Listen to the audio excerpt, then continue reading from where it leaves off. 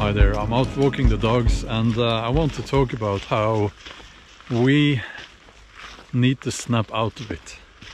Or rather, if you haven't already, you need to change your mindset, most likely.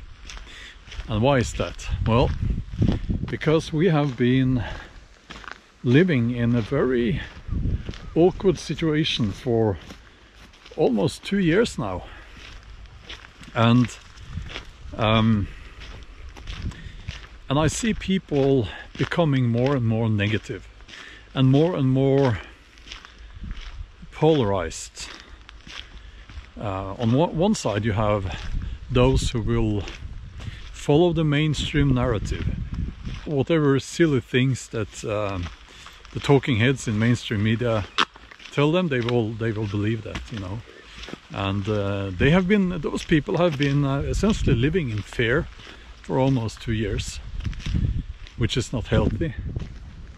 And on the other side of the spectrum, so to speak, you have people who have started to believe that everything is a conspiracy.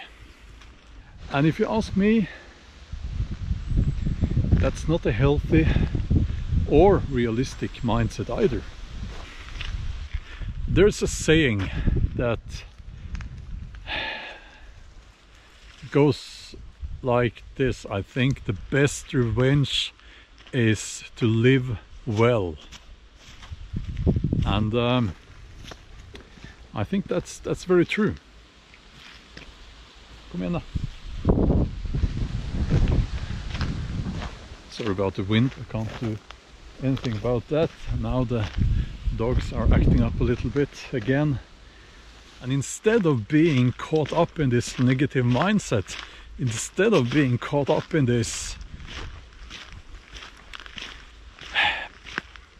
bitter place, that many people, they find themselves now in a bitter and, you know, very dark place. You shouldn't be there. You should snap out of it. You should start thinking about what you can do to move on, because things are not going to return to normal just by magic. The healthiest and most sensible thing that we can do now is to move on. You know, we need to live in a healthy and positive way. We cannot be thrown around like there's someone burning a big fire over there. I don't know why.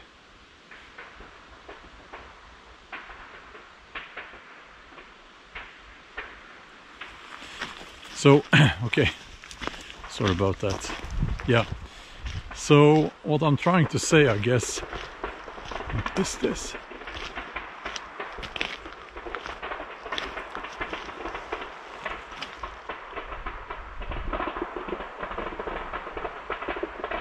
Can you hear that?